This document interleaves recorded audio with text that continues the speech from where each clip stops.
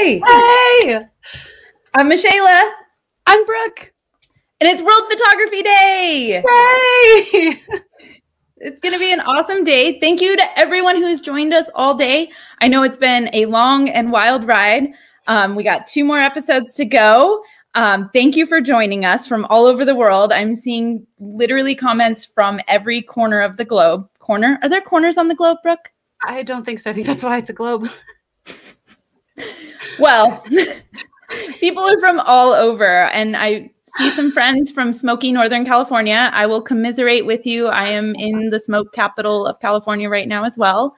Berlin, Germany, Sweden, Slovakia, Hamburg. Ooh. We got people from literally everywhere tonight. So what time is it in all of those places? Are people sleeping? Late. I feel like it's late. You're right. You should be in bed, but thank you for joining us instead. Thanks. That's really great. So Brooke, first and foremost, I feel like I've been following you and you have been traveling literally everywhere lately. So where have you been most recently? I've been traveling nonstop. So I was in Botswana, I guess it was about a month ago. I went directly from Botswana, and I'm going to tell you guys all about this trip today, the Botswana part. I went directly from Botswana to Alaska. I was in South Central Alaska for a few weeks, and then I went down to Southeast Alaska in Juneau for the last couple of weeks. I'm now back in Utah for like 24 hours, and then I'm going up to Montana right after this presentation, where I'll be for a few more days.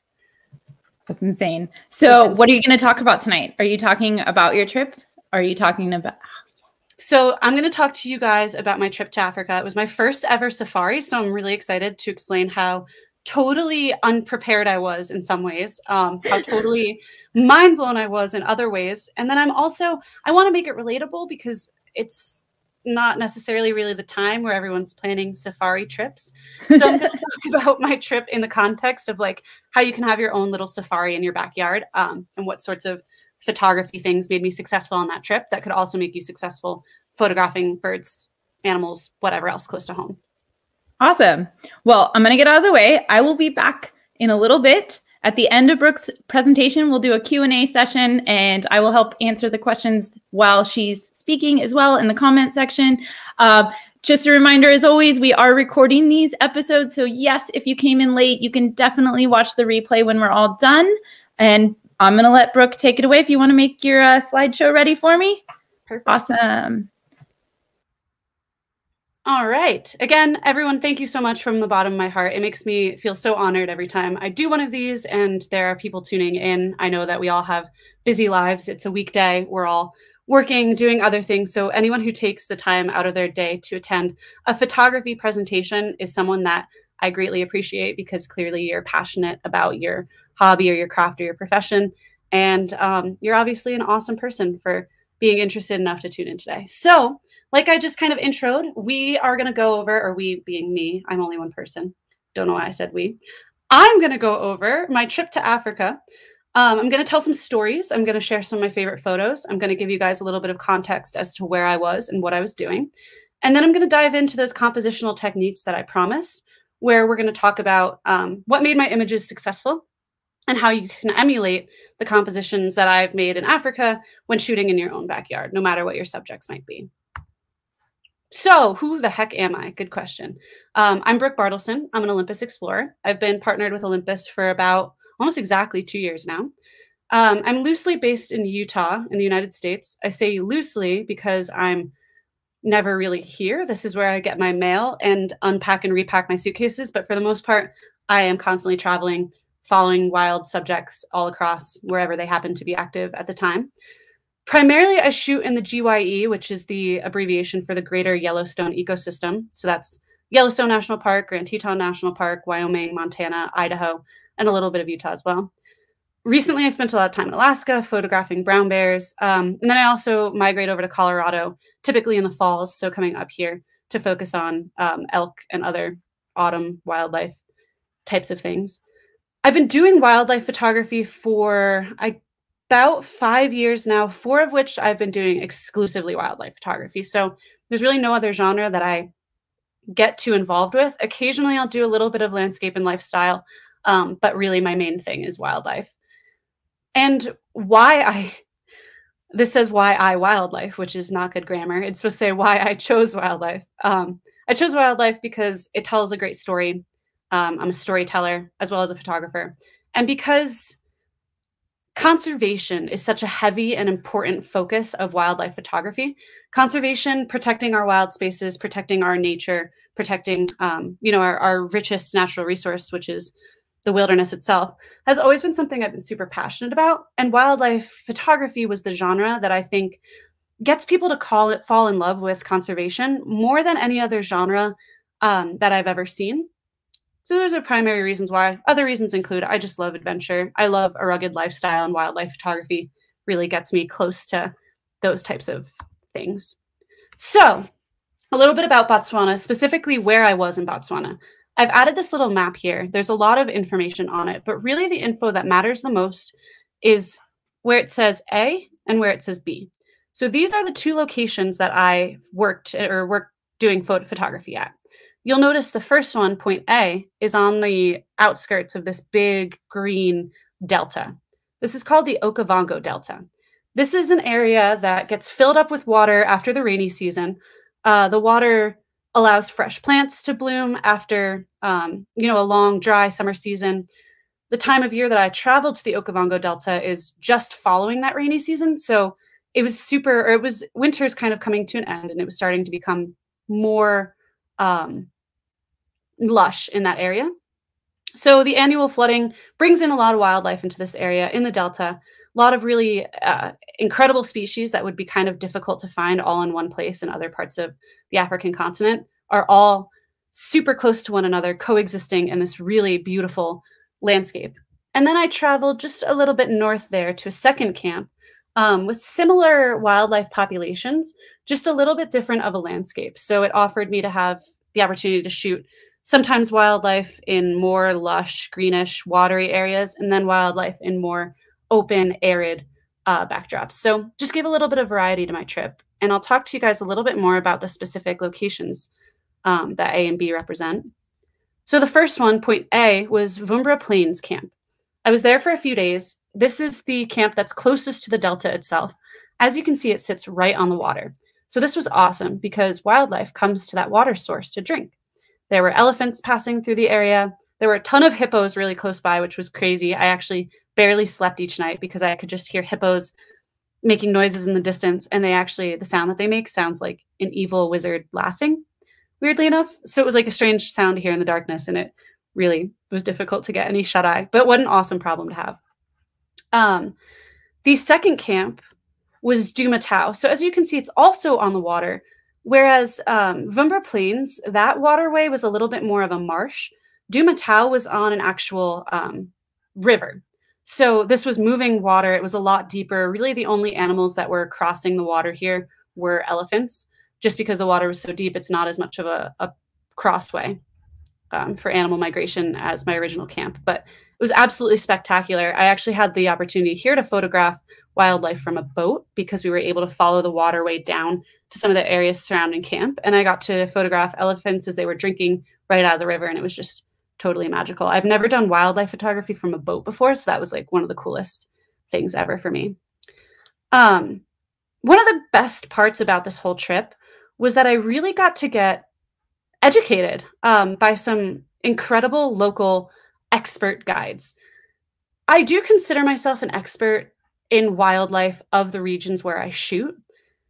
It's taken me years to get to the point where I would consider myself an expert. And though I say I have a lot of expertise in this area, I still obviously have a lot to learn.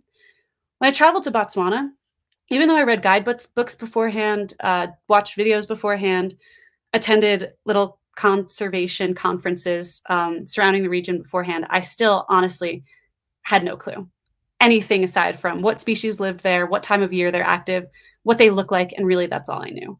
These guides that we had partnered with us were truly experts from the ground up. These are individuals who grew up in this area. Most of them are from communities really close to where these safari camps are located, and they've been following these wild animals since honestly the day they were born. Their lives have revolved around these wild spaces and the animals in which habitate in those areas.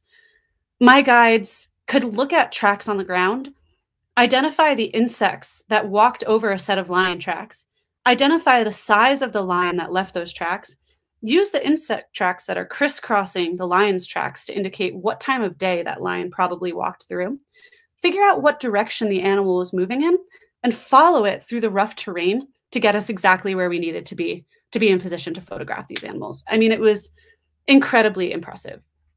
These guides work for the safari camp company. They're called Wilderness Safaris. This is a company that Olympus actually has a partnership with, which is why I was there.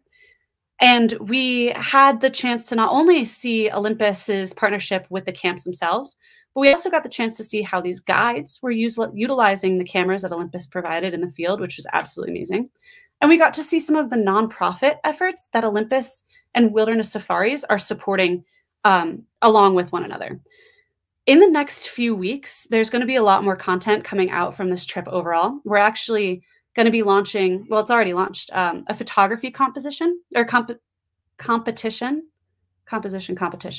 competition. A photography competition called Africa in Focus, which I'd like to plug really quick. If any of you guys have ever photographed anything on the African continent at any point in your life, you are eligible to submit those photos to this larger photography competition. Like I said, it's called Africa in Focus. The photos will be judged during the fall. There's an awesome prize package. You'll have to Google it. There's no clickable link in this just because of the way the presentation works in the streaming services, but super awesome competition, tons of great prizes. Your entry fees help support the communities where these guides are from, which is just a really nice little piece of kind of like holistic conservation and community support work that Olympus and Wilderness Safaris are doing. Quick note about the subjects. All of my subjects were truly fully wild. I do know that there are areas in Africa where a lot of wildlife photography occurs that are high fence areas. The animals aren't really free to roam, travel across the landscape beyond where the fences line. This is not an area that is structured that way. These animals are completely, absolutely wild and untamed and uncontained. It makes wildlife photography there a little bit challenging just because these animals can leave the area at their will, but it also makes it 1,000 times more rewarding because these are animals that, like I said, they don't have to be there. It's an absolute honor that they choose to be and that we get to interact with them and capture their photos and watch their behavior the way that we do. Just a truly magical way to see wildlife. So, question that a lot of people have asked me and were asking me while I was present is, what gear did I bring along? I had to pack extremely light. The planes that we took out to the camps were all small aircraft, and there were a couple of instances where we were actually flying in between locations in helicopters. So I had to pack as lightweight as I possibly could. And I don't have a picture of it here, but my goal for the trip was to pack my big lens and my camera and then all additional gear in just a fanny pack. So that was my main setup, what you'll see pictured here. It's my OMD EM1 Mark III paired with my 150mm to 400mm f4.5 TC 1.25x IS Pro. Totally a mouthful of a name, but a fantastic lens. It's Olympus's newest telephoto lens. So that's what lived on my camera for the most of the time that I was shooting. Then I brought along my 40 to 150mm f2.8 Pro lens just to kind of cover that earlier part of focal range that my larger lens might not be able to reach. To be honest, for the most part, I used that big white lens. There were only a few unique circumstances where I switched over to my shorter telephoto lens. That was just personal preference. I think you could have happily photographed these subjects with either lens choice, just depending on if you wanted a more portrait style image or if you wanted a more contextual kind of landscape and wildlife blend photo. And then I got to bring along the newest Olympus lens. It's the 8 to 25mm f4.0 Pro lens. This one was so fun to shoot some behind the scenes stuff with. I did a little bit of landscape, which was totally outside of my wheelhouse. So I'm not going to show you guys any of that because it's not very good. I did a little bit of lifestyle. So when we were flying in the small aircraft, the bush planes and the helicopters, I was shooting, little behind the scenes out the windows and stuff like that with this lens. It's so small and so compact that even though I don't usually prioritize landscape and lifestyle, it was just nice to bring it along. It cost no extra weight practically to have it with me. So I'm really glad that I brought it. And that was it. That was pretty much my full kit. So What I'm going to take the most time doing during this presentation is telling you guys the stories behind the photos that I've captured. Obviously, the images themselves tell a bit of a story. That's why we do photography, at least me specifically. But I think that giving you really that largest context and explaining what the challenges I faced at each moment were will help you understand the compositional techniques that I'm also pairing with the images. So I'm going to start out with this photo, which was one of my absolute favorites that I took during the trip. Let me show you my settings here. This was our first day. Actually, this was on our drive from the airport to our first safari camp. My expectations, like I think I said a little bit earlier, I was a little bit unprepared for this trip in some ways.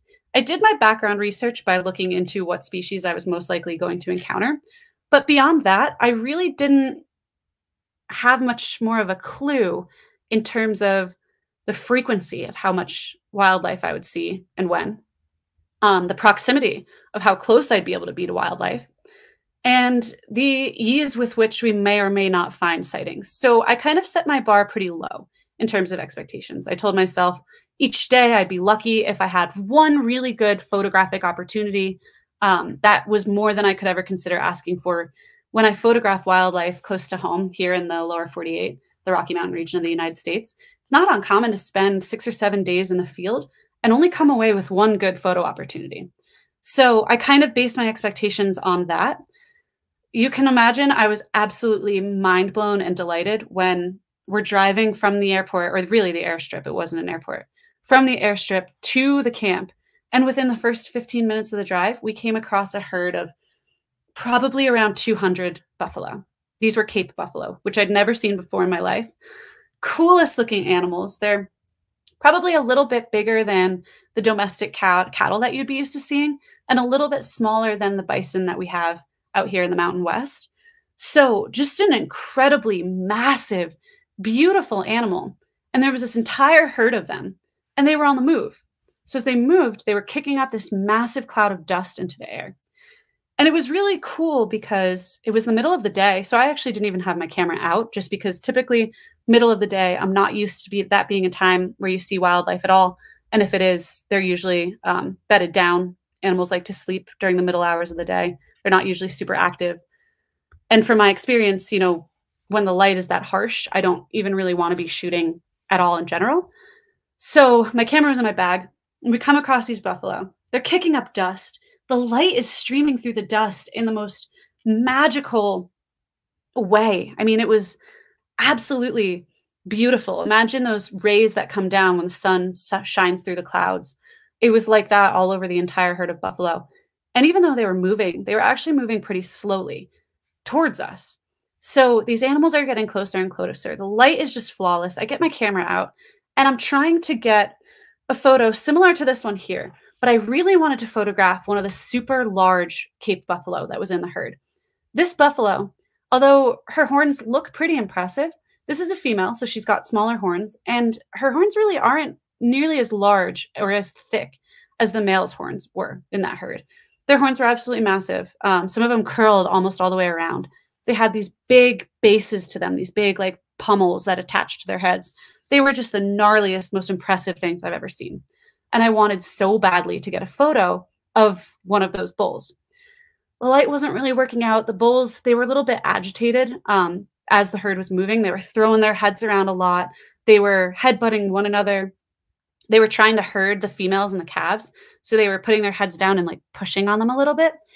And it just didn't make for the best photo opportunities. So I thought, all right, yes, that's the subject that I want the most out of this herd, but I've got up to 300 animals in front of me to choose from. Find the opportunity here. Focus less on the subject and just find the best opportunity to create the best composition that you can. So after like 5 minutes of my just pointing my camera everywhere, my head being on too much of a swivel, not really focusing as much as I would have liked to, I saw one female that was a little bit apart from the herd, closer to me. And she wasn't moving as much. She was pretty wary, actually. She was keeping a really close eye on us. She kind of had a little bit of a lookout vibe to her. And I decided, okay, this is the animal. I'm going to take the opportunity here to photograph the animal that's moving around the least, that's keeping her head up. She may not be the biggest or the most beautiful in comparison, but this is the one that I'm going to photograph. And as I focused on her, you know, the light was changing pretty dynamically as these clouds of dust were passing through. The light hit her really nicely on the one side of her face. I got some images of just that. And then this cowbird landed right on her head. It was the perfect timing. The way the light caught her eye, the way the light caught the bird's eye, the way the light caught its beak. It was just an opportunity, a moment that I completely might have missed had I been jumping from subject to subject the way that I did when I first arrived on the scene. In the end, I'm so happy with how this composition came out, and I think it's a constant reminder of one of my favorite tips, and this is a tip I give in every presentation. It's a tip I have to remind myself of daily. Be opportunistic. When you're doing wildlife photography, it's so easy to get caught up in wanting to take a picture of the biggest, most impressive subjects that you can think of. So if you're shooting in your backyard, you're probably thinking, okay, we've got foxes that come through. We've got deer that come through. Sometimes we have a black bear that visits. I want to take a photo of that animal. If you stay too laser focused on those larger, more impressive subjects, you might miss the other opportunities that pass you by, like the time that a hummingbird visits your hummingbird feeder when the light is just absolutely perfect golden sunset light, or the time that a raccoon is hanging out in your tree, peeking down on you from up above, and it's perfectly backlit by the sun as the sun is starting to rise in the morning. Or you might even miss the squirrel that pauses on your fence, fluffs itself up a little bit, and makes perfect eye contact with your camera. So just constantly reminding yourself, no matter where you're shooting or what you're shooting, to be opportunistic, see what the situation presents, and take the opportunity to make the most of what's being offered to you, rather than just staying too focused on trying to force the vision in your head. So this might be actually one of my all-time favorite images that I've ever had the chance to take. I'd never seen baboons before, except for in the zoo. In the zoo, when you're looking at baboons, they're in this enclosed habitat where the purpose of that habitat that they're enclosed in is to have people come and view them. So they're very visible. They're very easy to see. There's not a lot within their zoo habitats typically for them to blend into. In reality, baboons have insanely good camouflage. I had no idea. We pulled up into this area, this copse of trees, and my guide pointed out, there's baboons over there. And I was looking, and it wasn't until 2 of the baboons started moving up the tree that I realized we were looking at a family unit of like 30 baboons right in front of me, less than 50 yards away, and I genuinely couldn't see them because of how fantastic their camouflage was. I kind of did the same thing that I did when I was photographing the buffalo, where I was just so excited that I couldn't focus, and I was pointing my camera in every direction, taking all these subpar images of baboons where you can barely tell if it's a baboon or a tree that you're looking at. Finally, I was like, okay, these images are exciting, but I need to slow down, or I'm not going to take away anything usable from this moment here. So I put my camera down, I just watched them. And I watched those first 2 baboons that I first noticed move up the tree. I kept on losing sight of them because they moved so slowly and so fluidly that they blended in even when they were in motion. Finally, they started to move out towards the edge of the tree a little bit, closer to where they're positioned now. And I thought to myself, if I just wait for them to separate themselves from the tree, to get a little bit isolated from the things that they naturally camouflage into, I might have the chance to get a really good image here. So it's exactly what I did. I got my camera into position, and eventually they both scooched away from the trunk of the tree, perched on this broken branch here. And then, of course, I mean, it was just a moment of pure luck where the light hit them the way that it did in that moment and really lit up the one's eyes there. But this exemplified one of my other all-time favorite compositional tips, and one that I don't think I stress as much as I should when I'm teaching these sorts of presentations, and that is to focus on subject isolation when you're photographing wildlife. Like these baboons, most animals, especially prey animals, so believe it or not, despite how humanoid they seem and act, baboons are prey in their natural habitat. Lions, leopards, wild dogs, they all feed on baboons. So they've developed this incredible natural camouflage. Most of the wildlife that you'd be shooting in your backyard, deer, squirrels, raccoons, a lot of the smaller bird life, rodents, anything like that, typically are prey animals. So they're designed to blend into their environment. They're designed as well to blend into one another. A lot of instances when I was trying to shoot these baboons, they were clinging to each other just like they are in this photo, but in a way that was distracting. You'd have one baboon's face in focus, and then another baboon's butt showing in the image. And of course, no matter how in focus and beautiful the expression on the face that's visible is, that butt is always going to detract from the overall image because, you know, it's a distracting piece of imagery. You have to wait for the moment when your subjects either step apart or both have their heads turned in a way that's appealing, where they're isolated from one another enough that you can tell this is two completely separate subjects, and they're isolated from their background enough where you can see exactly, easily, what the subject of the image is. It's a challenge in wildlife photography because it's not something you have control over. When you're looking at a herd of deer, you can't just tell the 3 deer on the right, hey, can you guys scooch over so I can get a clear shot of this other deer's face? You have to be really patient. And you do kind of have to understand your subject's behavior a little bit in order to know when that golden moment is about to occur. To be honest, I feel very lucky that I anticipated correctly that these baboons would move out to that broken branch and eventually perch there. Because honestly, I know nothing about baboons and what they do. I honestly don't even really know what they're doing in this photo. I'm not sure if this is like a mom and a baby or a couple of mates or just friends. I have no clue what's going on here. So I was lucky that things happened the way I hoped they would and I anticipated that they would, because that's really what allowed me to capture this image the way I did. So subject isolation is always a key component in wildlife photography. It's an easy one to forget. Try to keep it in the forefront of your mind. This was the moment I had been waiting for the entire trip. Who goes to Botswana and doesn't think of lions as the subject that they just absolutely want to get a photo of? We'd actually seen lions a couple of other times before I had this, this opportunity, this moment here unfold. One of the challenging things is that obviously lions are large predators. They're not a safe animal to approach necessarily. They're not a safe animal to photograph on foot ever, and they're not a safe animal to get too close to if the lion isn't showing clear signs that it's comfortable with you. So we spent a lot of time a distance away from lions, photographing them from our safari vehicles where we were safe. Unfortunately, we had this sort of downward angle where I was shooting, you know, at these lions that were laying down or sitting down below me. Some of the photos came out fine because of the lion's pose and body positioning, but I didn't really have those super impactful, intimate moments that I really wanted to come away with when photographing these incredibly beautiful animals that I've dreamed of seeing my entire life. This was the last lion pride that we encountered. What you can't see is that in the lower left-hand corner of this image, I mean, you can kind of see it if you look really closely. There's a reddish hint of something at the base of these sprigs of greenery. That was a buffalo carcass. This lion pride actually ended up hunting that same herd of buffalo that I'd photographed earlier in the trip. And they made a kill, and they drug the kill underneath a bush. And that's where they were eating throughout the day. The bushes were pretty tall. Lions are pretty tall. They come up probably about to my chest. The bushes were just over my head.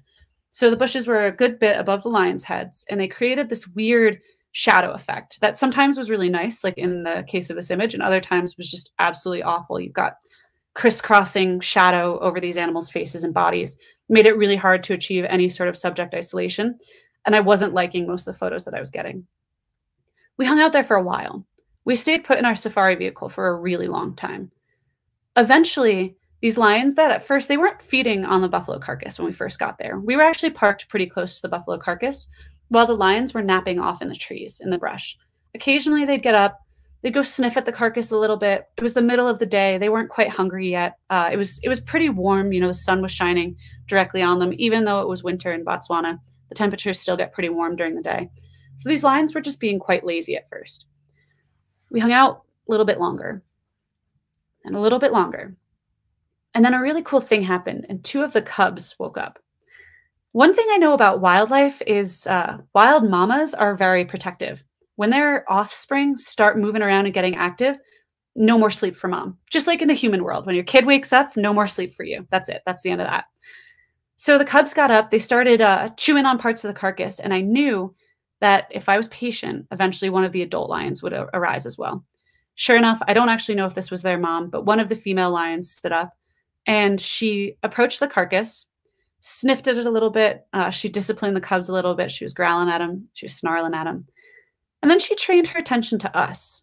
She was quite curious about the people that had been hanging out there for such a long time. And she moved a little bit closer.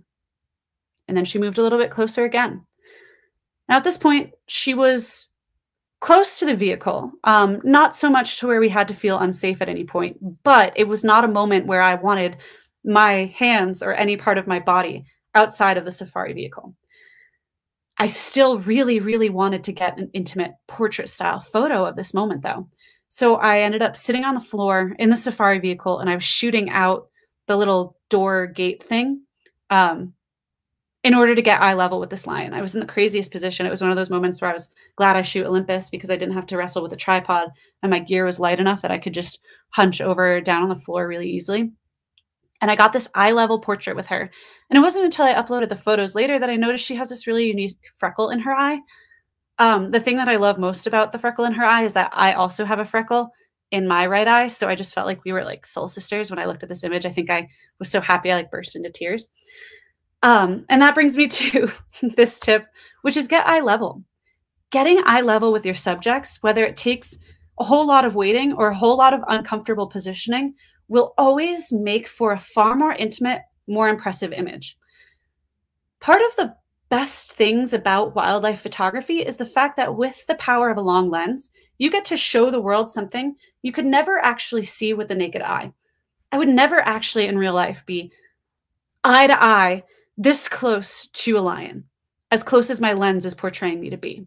Because of the trick of having a long lens, I'm able to give off the effect that this lion and I are standing face to face. Utilizing your body or the back screen on your camera, you can hold your camera down low, swivel your back screen up, or hold your camera up above your head and swivel your back screen down so that you can still see what's in frame in order to force that eye level perspective. I mean, it'll be worth the extra effort every single time.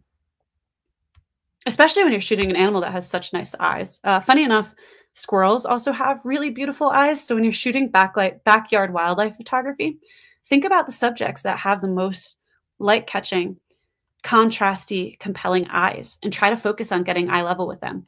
Lay down in your grass. Shoot a badger as it's rooting around in your garden. I promise you it'll make a less interesting species considerably more interesting when you can present it in such a unique, intimate way. We saw a lot of elephants, which was actually, for some reason, I don't know what planet I thought I lived on or like what I thought Botswana was like. But for some reason, I didn't think I was going to see that many elephants. Maybe it was because I really wanted to see a lot of elephants and like I didn't want to get my hopes up and have my soul crushed if I didn't. So I kept my expectations super low and was like, I'll be happy if I see one singular elephant. Like that's more than a person can ask in this lifetime. Turned out my expectations were exceeded by a long shot. We saw elephants constantly. They're really big. Like if you've never seen an elephant, to put it into perspective, however big you're imagining them to be, they're bigger than that. They're like huge, which was really hard to photograph. I'm not used to shooting things that large. The biggest animal I usually photograph is like a bison, a bear, or a moose, which are, yeah, they're big, but they're not that big. They're not towering over me. They're not the size of a vehicle, on stilts with a long hose coming off the front of it. I was so out of my element when I was trying to photograph these elephants, and my images really show it. I was struggling to get eye level, especially because their eyes are so small compared to their bodies. I was struggling to compose and frame the images all that well because I didn't know their behavior. I didn't know which way they were moving. I didn't know which way they were going to swing their heads. I couldn't anticipate their positioning.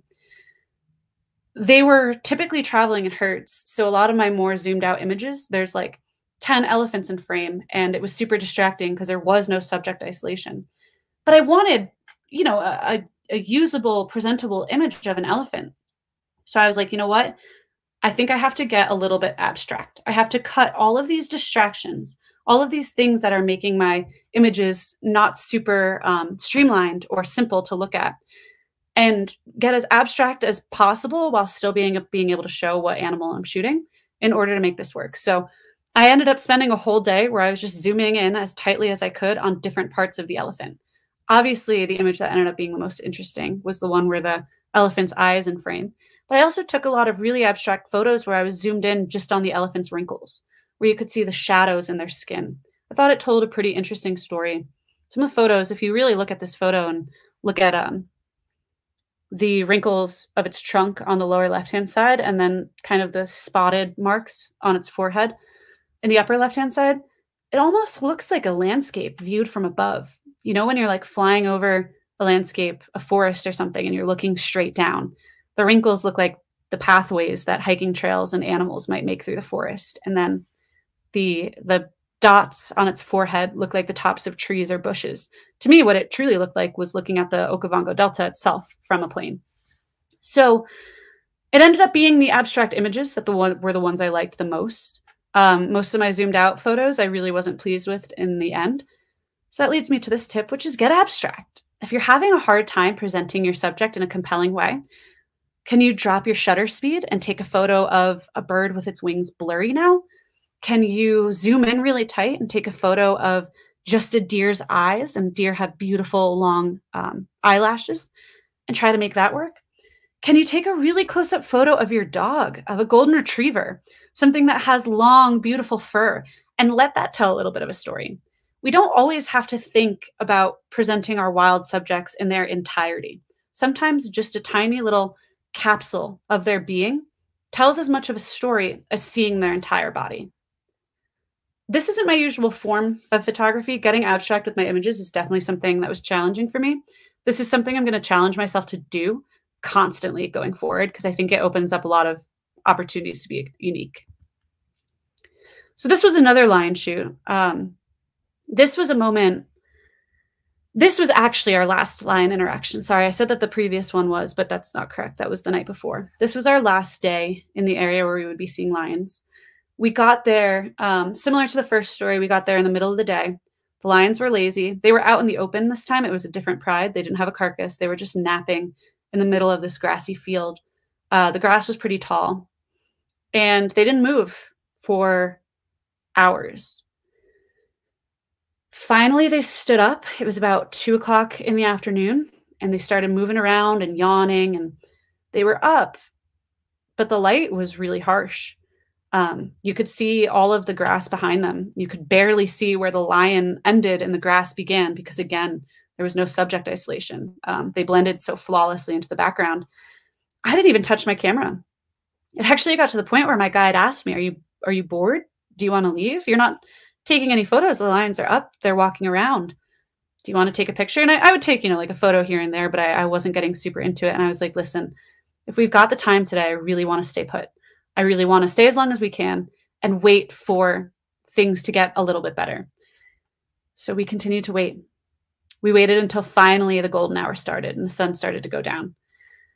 It took an amazing amount of patience. I have to give so much credit to my guide and to the film crew that was with me during this time, because I really made them sit there for a ridiculously long amount of time, because I needed that good light in order to make this photo work. I needed the subject to isolate itself from the backdrop. The hazy light picking up the dust particles and the dirt particles in the air finally made it so that the grass and the lion weren't just totally indistinguishable from one another. We moved the safari vehicle slowly around the lion so that the light was doing a little bit of backlighting. I guess this is more of like a side light than a backlight.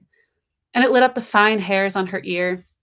It caught her one eye and made it just look like it was absolutely glowing. I mean, it was a moment where I actually had to put my camera down at one point because it was just so beautiful to see with the naked eye. I think it's easy as wildlife photographers. We all know that we have to be patient when it comes to our wildlife subjects.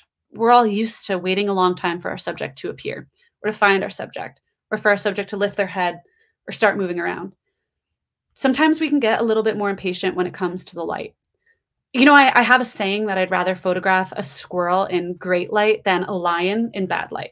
And this situation kind of just exemplified that. When the light was bad, I wasn't super interested in taking a photo because I just knew it wasn't going to live up to the expectations that I had for myself. When I was patient and waited for the light to get good again, that's when everything really changed. And I walked away with an image that I can be pretty proud of. So this photo I took 5 minutes before our last day of shooting wildlife came to an end. Anybody who knew me going into this trip knew that there was one animal that I wanted to see above all else. I wanted to see an African painted dog also known as an African wild dog, also known as an African painted wolf. They have a million different names. They're not hyenas. They are different than hyenas. Hyenas are actually more closely related to cats.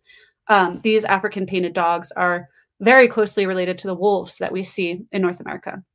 They're kind of like the genetic offshoot of wolves that ended up on the African continent. They're a little bit smaller, but they are still quite large. They are pack hunters. They are absolutely vicious, slightly terrifying animals for their body weight. I mean, the way that they hunt is quite unlike any other animal I've ever seen. They're pretty brutal in their hunting tactics, and they're very, very elusive, and they are just ridiculously beautiful. I wanted to see one so bad, so bad. Days went by, and a few more days went by, then a few more days went by, and it was the end of the trip, and we had one more day left in camp. But we were going to spend that day filming at camp, so we would have no more opportunities to see wildlife. We were driving back from our shoot, and I realized that there was one animal, just one animal I hadn't seen yet, and that was the one I wanted to see most, this painted dog. And I was like, you know what? That's okay. I've seen elephants, I've seen giraffes, zebras, baboons, lions, everything else that I could have possibly asked for. This just gives me an opportunity to come back and focus on one specific subject next time around. We are literally 5 minutes, maybe less than that. We were within view of camp, coming around this bend in the road. My guide stops the vehicle, and he looks down at the sandy road, and he points out a track, and then a few more tracks. It was the fresh tracks of a pack of wild dogs, and he was like, this is so fresh. I swear I can still smell the dogs. We're going to follow these tracks. And he turned into the bush, and we were totally bushwhacking in a vehicle through the forest. Sure enough, after a bit of driving, we had to drive for a while, we came upon the wild dogs. They had just finished eating on a carcass. We couldn't find the carcass, had walked a little ways away from it, and they were, for the most part, all laying in the sun resting. We pulled up beside them, and when we pulled up, this one stood up and kind of looked at us a little bit to check us out and see what we were up to, and then it laid back down.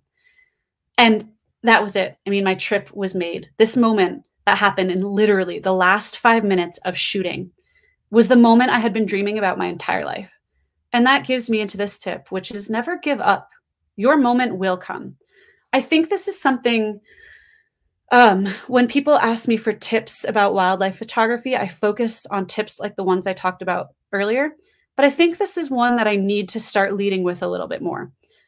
Wildlife photography requires a tremendous amount of patience. I'd say the main reason why people give up eventually is because they feel like they don't have good enough luck. They're not getting the shots that they wanted. They're not seeing the animals that they hoped for. And it gets really, really frustrating. This past winter, I went 4 months without getting a shot that I was proud of. And that wasn't for lack of trying. I was in the field 5 to 6 days a week, every week for that entire 4 months. And I still just couldn't walk away with that good moment, that good photo. It happens to everyone, whether you're a professional shooting on safari or you're a completely brand new wildlife photographer photographing animals in your backyard. Never ever get so frustrated that you put the camera down forever. Remind yourself constantly that eventually your moment will happen. Probably when you least expect it. When this wild dog encounter happened, I had put my camera in my backpack and was like, that's it. I'm done for this trip. That's it. I'm not going to see these animals. And then sure enough, we did. So hopefully, you guys learned a little bit of something. Hopefully you got a little bit inspired by that last tip. And now we're going to lead into some questions. I'm going to have Michaela hop back on just because I haven't been able to see you guys' questions as they popped up. So she'll read them to me and we'll go from there. My light is so bright. That was beautiful. Seriously, those images were amazing. I'm going to get rid of your slideshow so we can go through some questions. I'm going to scroll back through them because most of the comments have actually been, oh my gosh, these are amazing. Somebody also says that you use the force to get animals. Here's a good one in relation to what you were just talking about. How many times have you missed that greatest shot and ran out of patience? That is such a good question. All the time. Actually, I have a little bit of a reputation. I have a reputation among the other wildlife photographers that I shoot with for being the person who misses the shot the most. I am really impatient, especially by wildlife photographer standards. People say all the time, like, oh, you must be so patient, Brooke. Oh, you wait for hours to get the shot. Really, I'm like a squirrel. I'm just distracted constantly. I miss the shot primarily because I get impatient and I'm like, okay, you know what? This isn't happening anytime soon. You know what? I'll put it into context. So while I was in Alaska, my friends and I were photographing an eagle. The eagle was really close to us. It was like the perfect frame, everything you dream about. We were waiting for the moment for the eagle to take flight. We stood there for about 35 minutes and the eagle was not flying away. I dropped my camera down because my back's starting to get a little bit tired. I want to make a joke. So I like put the camera down so I can get my body language right to make a funny joke. I make the joke, I do my finger guns, and the eagle flies away. And I didn't get the shot that I waited so long for because I kind of thought like, this moment's not going to happen. Whatever. I'm going to let myself be distracted now. I also missed the shot because I just wasn't paying enough attention. There's been so many times that I've had my camera up and ready to go.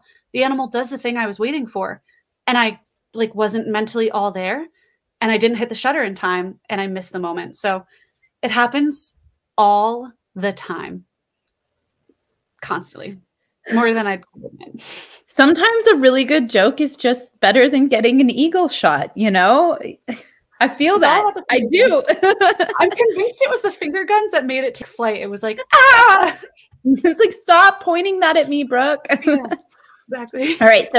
So I know we've talked about this before when we did Home with Olympus and me with the wildlife one, because you had your list of your wish list animals, but somebody just asked, what's the next animal you're looking forward to catching?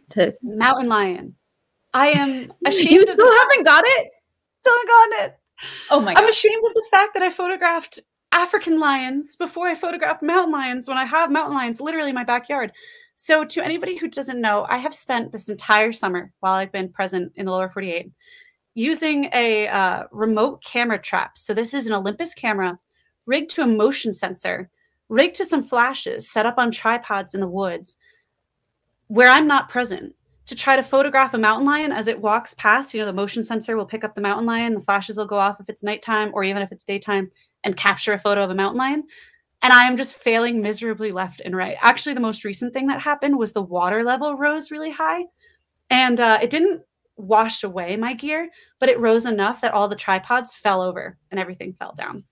Oh my God. And I have not, it's been like months of trying. I have not gotten my photo of a mountain lion. At one point, I did even have a mountain lion knock over the whole camera and chew on it a little bit. So that's still my white whale. I'm still trying.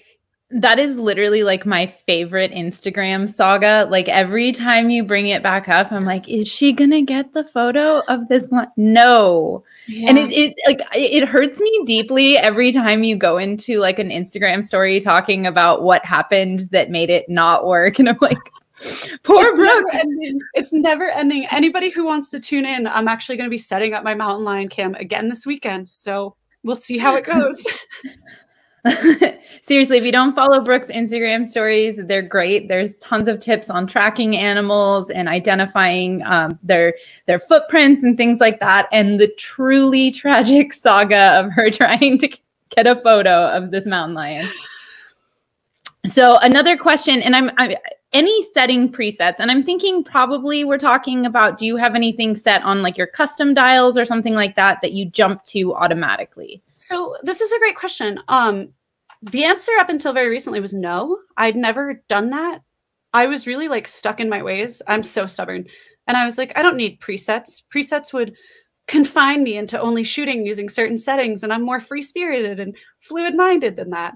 While I was actually in Africa, my guide, he's a really big birder. I mean, like really big birder. His knowledge was so impressive. He's also a photographer. He was also shooting with Olympus cameras. And he had a preset, you know, for his bird photography.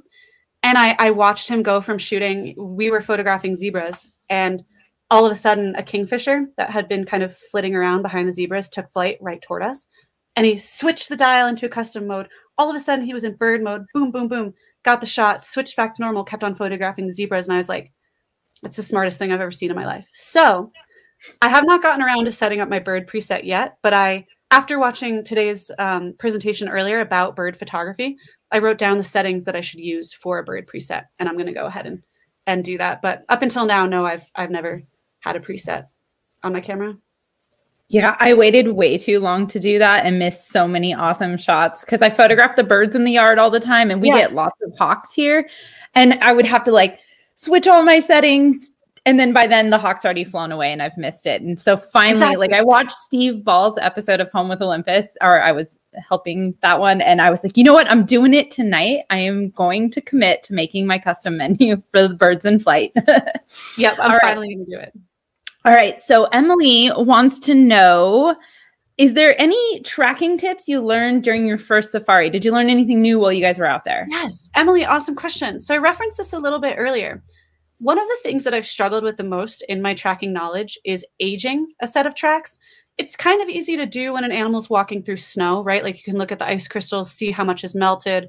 That's a little bit more straightforward.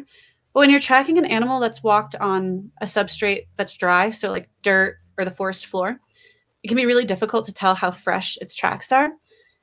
My guides taught me to look at the insect tracks that crisscross an animal's tracks. So, for example, the wild dog tracks that we saw that were super fresh, those had been made like minutes before we came across them. Virtually no time for an ant to walk across the road and walk across that track. Set of lion tracks that we saw earlier in the day had been in place overnight. When we looked closely at the tracks, there were beetle footprints and ant footprints and other tiny, actually there were even bird footprints on top of the track. That indicated a good amount of time, enough time for these insects to be moving around, enough time for these birds to be landing on the ground. My guides were actually so knowledgeable that they were able to look at the tracks of the bird on top of the lion tracks, determine that this is a bird that only flies, it's crepuscular, so it only flies in the evenings and mornings, and indicate that this track had been there since at least the evening before, based on the bird having landed on it. So it was just cool. I've never used other tracks as context to age or determine any information about my primary focused set of tracks. So that was like the coolest tidbit. That's amazing. I would have never thought that you could use ant tracks to tell the time. There's actually a really silly photo that the film crew took of me and my guide. We're looking at the ground. He's pointing at the tracks and he's showing me the ant tracks. And we both have these big, huge, cheesy grins on our face. And the photo just looks absurd. Like, why are these people smiling so hard at the ground? But because I was having this absolute like aha moment. I was like, that's so smart.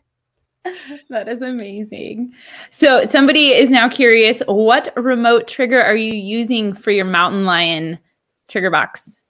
I am using two different types. One is a homemade remote trigger sensor that somebody, a friend of a friend, made in their garage, and it's actually amazing. The other one is a Camtraptions PIR sensor. PIR stands for something infrared. Both of them are super awesome. The Camtraptions one is nice because it's, you know, it's like static, it's movable. I can like place it further up the trail so that it can capture an animal walking towards me. Like it'll trigger when the animal's further out. The homemade sensor actually does have to be plugged into the camera. So it sits right underneath my camera and I can't like strategically arrange it, but it's nice to have both. So the animal, theoretically, if a mountain lion ever complied with me, the mountain lion could trigger the first, you know, the first sensor. I'd get that photo. And then when it got really close in, I would get another photo. Got the sensors and the camera all set up, just add mountain lion. You're going to have to let me know when you actually get this shot. And we're going to have like a celebratory special edition live stream where we just talk about Brooke finally got the mountain lion. And just for anyone listening too, just to add a little bit of detail to this, I also have hunting cameras, like trail cameras set up in the area recording video. They also get motion triggered.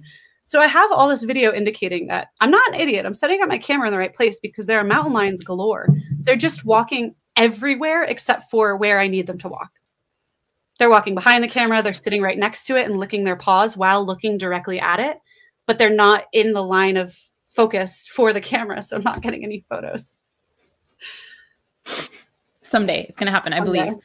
So I know the answer to this already, but you know, some people here might not know. Do you like to use Pro Capture? I live in Pro Capture. Like I said earlier, I miss a lot of shots because I wasn't paying enough attention. By the time the animal does the thing that I was hoping it would do, takes flight, catches a fish, yawns, my brain is like lagging and I push the shutter way too late. I try to live in Pro Capture mode so that I'm always ready to go, even if I'm not ready to go. I love pro capture mode, especially for animals, because they're so unpredictable and I always miss the shot. I'm not a good, like, I'm always like a millisecond delayed. So pro capture is my favorite. It's literally us proof. Yeah, right. I really like this question. I think it's really great. How much of being a good wildlife photographer is finding animals versus being a master of your camera and photography? This is such a great question. Thank you for asking this, Emily. I love this. I would say the biggest part about being a wildlife photographer is mastering photography in general. Honestly, mastering your camera and being familiar and comfortable with it is definitely pretty important. But I would rank that as the second most important thing, and then your subjects is the third most important thing, as counterintuitive as that sounds. Anyone can take a picture of a deer. Anyone. You can stand shoulder to shoulder with 6 different people, and you can all take the same photo of the deer. In order for your photo to stand out, you have to have a masterful understanding of what makes a good composition. That's why when I do these presentations, they're very much less focused on finding your subject, choosing your subject, and choosing your settings, and so heavily prioritizing the compositional techniques that I think really make your work that much more unique and that much more likely to stand out in the crowd. Like I said a little bit earlier, I think I said it, I'd rather photograph the squirrel in the good light than the lion in the harsh light, because you're just going to end up with that better composition in the end. So I have one question. Was it hard to travel overseas with COVID testing? Did you have to get tested beforehand? Was that stressful? It was so stressful. That was a great question too. So actually, while I was there, I was there in early July.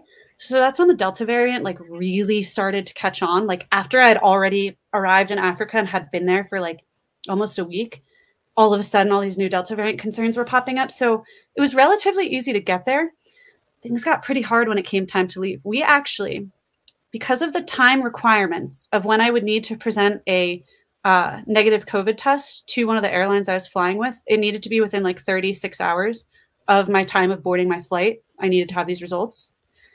And because I was like flying on a bush plane to a smaller plane to a slightly bigger plane and then to the main plane where I needed to present those results, like time was of the essence. And we were finding it stressful. Like we weren't really going to get time to have a COVID test done. They actually had to helicopter a nurse into the bush to do the COVID test for myself and a few other individuals that were flying out on the same day. It was like a scene out of an action movie. This helicopter lands in the middle of the bush. You can hear lions roaring in the distance. This woman steps out. She's got her PPE on, fully gowned, masked, everything. Opens up this briefcase full of COVID tests and just one by one tested all the guests, get back in her helicopter and just flies off to her next camp to go do the same thing. Crazy. That is insane. That's crazy. Well, I'm glad you made it back and everything worked out. So in the essence of time, everyone, I know that we love talking with Brooke and we love having her on the show. And we're going to be very looking forward to her Mountain Lion special edition show when it happens.